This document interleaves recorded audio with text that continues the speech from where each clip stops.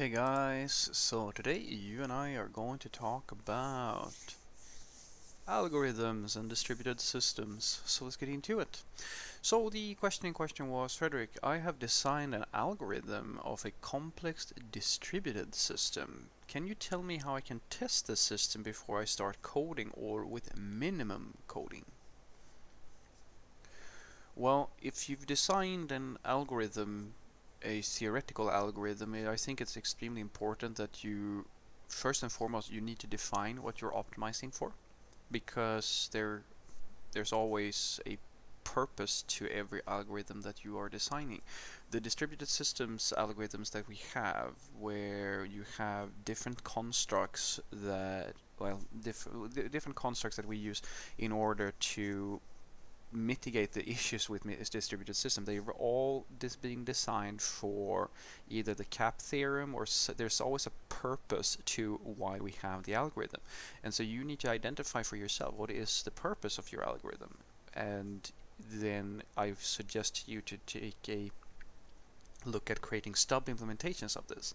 So in other words, I'm not necessarily saying that you have to implement the like the entire system. I don't know, because if your algorithm, that's why I can't really tell you all that much about your algorithm, because I don't know what I mean. I'm assuming here that your algorithm is designed for the interconnections between the different nodes. So if what you're trying to figure out is whether or not you should have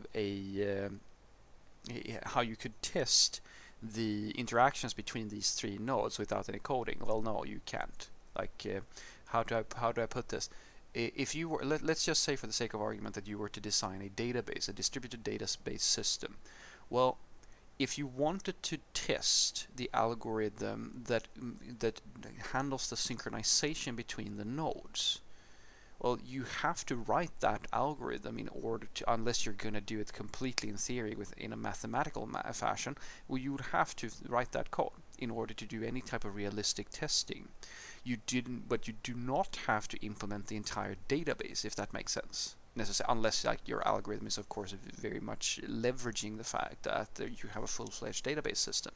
I don't know if that makes sense to you, but think about it similar to if you were to create an operating system. Like an operating system, it contains so much. But if you wanted to test the base feature that you're really trying to get right, well, then maybe you don't have to implement all of the operating system. You might just be able to implement the thing that you want to see if it's actually any good. And I'm guessing that's going to be your algorithm.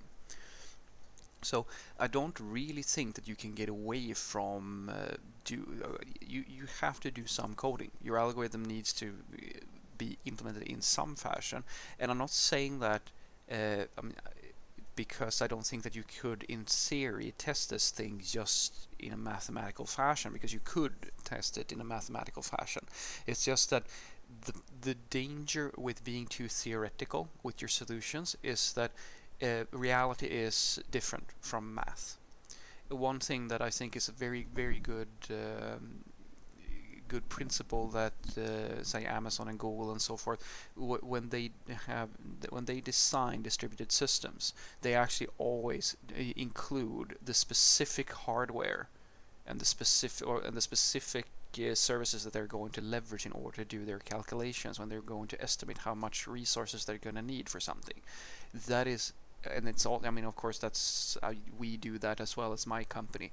It's something that is extremely important to stress test your solutions, because you can have the most beautiful solution in theory, but unfortunately theory and reality have, well, there are a few inconsistencies between the two.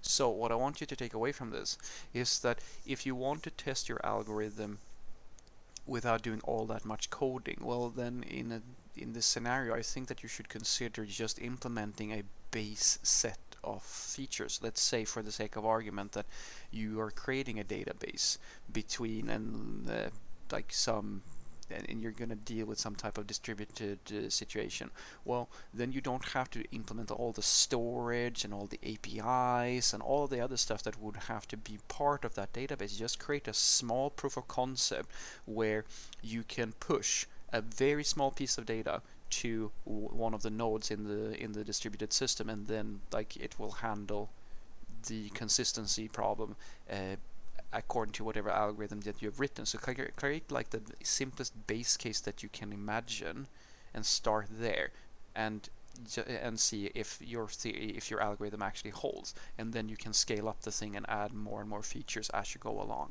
Have a great day.